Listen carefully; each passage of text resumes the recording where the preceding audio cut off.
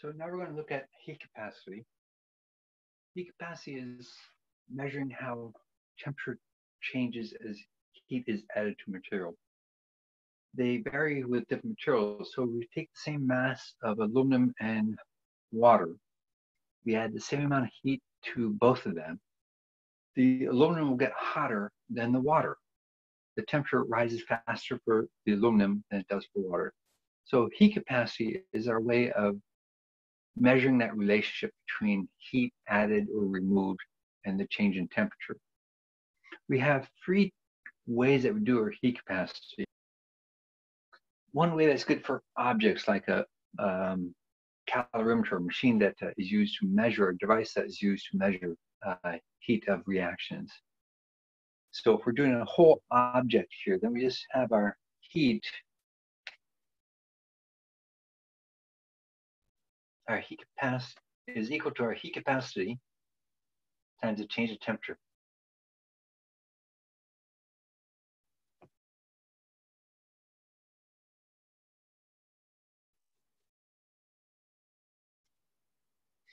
So the units for our heat capacity in this case is going to be joules per Kelvin, or it could be joules per degree Celsius, but joules per Kelvin is the direction we're moving in recording these. But this is for a single object. If we have something that can change in size, like the amount of water, we have a solution that we're reacting things in, then the amount of water can differ. We don't want to have to measure heat capacity each and every time that we do our experiment. So the way that we can handle this is by doing heat capacity per mass in terms of per gram. So we know that if we have the same temperature increase in 10 grams of water versus 100 grams of water, the 100 grams of water is going to be about 10 times more. So the mass will scale up directly with the amount of heat that we need. So this is an easy one because we can go out and weigh the mass of things on a scale. So this is the most common one that we use. And the units on heat capacity in this case will be joules per gram Kelvin. And of course, we can also see that as joules per gram degree Celsius. I'll show why in a little bit. And sometimes we find it useful to look at it on a per mole basis. On per mole basis, there's some logic behind why certain compounds will have a similar molar heat capacity. And when we use moles instead of grams as our amount of substance, the units on our heat capacity in that case will be joules per mole Kelvin. So let's apply this and figure out how much heat we need to raise the temperature of 454 grams of tin from 25 degrees Celsius to 229 degrees Celsius. We have to be given our specific heat capacity. So a specific heat capacity of tin is 0.277 joules per gram Kelvin. So in the equation, heat equals mass times specific heat times delta T. We need our delta T.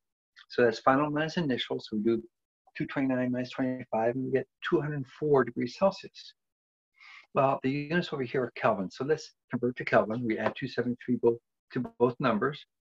We subtract them, and we get 204 Kelvin.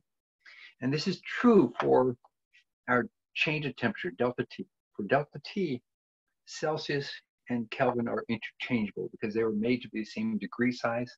So they're always the same numerical value. So now that we have our delta T, we put it into our equation. And we run it through our calculator, and we get to 2.57 times 10 to the fourth joules. That's 25,700 joules. And we usually write heats in terms of kilojoules. It's a more appropriate unit compared to joules. So that's 25.7 kilojoules. So we usually report our heat in joules, but our specific heat is always, we report our heat in kilojoules, our specific heat is always in joules. So we always have to watch out for that unit conversion going on. And one of the properties of our specific heat capacity and molar heat capacity all have the same properties. So in this case, we're holding the amount of heat and mass the same. So our larger heat capacities will result in a smaller delta T. Small heat capacities will result in a larger delta T. So if we compare water and aluminum, aluminum has a small heat capacity, water has a large heat capacity. So when we add the same amount of heat to the same mass, the aluminum gets hot. Its small heat capacity means it gets hot, it gets bigger delta T. The water with the larger heat capacity heats up more slowly. Now let's look at a couple more problems we can do with this.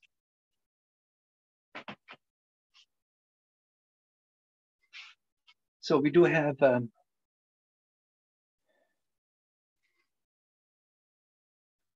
total of 4 variables. I'm not solving for mass at any point on this, but we're going to solve now for the specific heat capacity. So we're adding heat, 11.2 kilojoules, to 145 grams of benzene.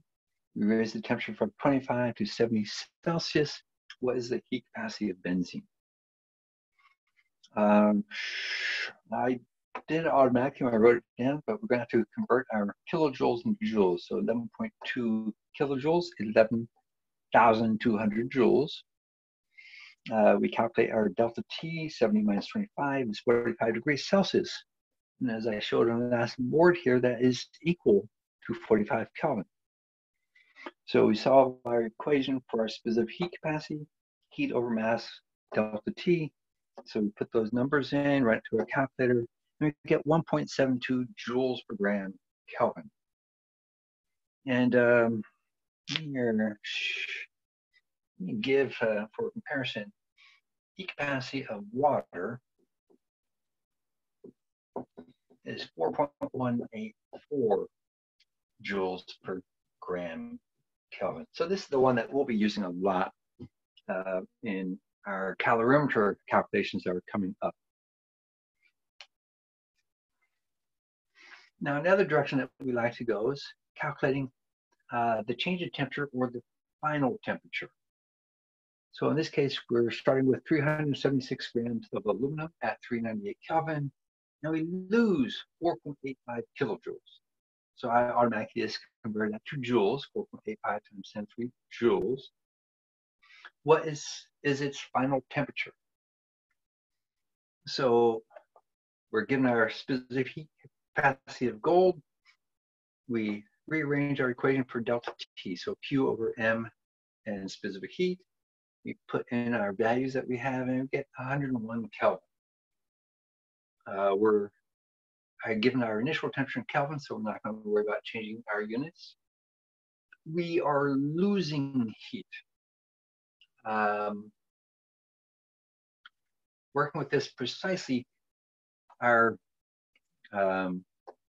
heat and delta T have signs that will parallel each other. But in this case, we'll just go based on the language here. We're losing heat. So we know that we have to subtract our delta T off the initial temperature. We know that temperature is going to go down. Otherwise, losing heat would also mean putting in a negative for our heat, which would give us a negative delta T. And that would also give us our solve it in a more strict mathematical way. But in this case, we know we're going to be losing temperature because we're losing heat. So we take our initial temperature, subtract off the change in temperature, and the final temperature will be 297 Kelvin.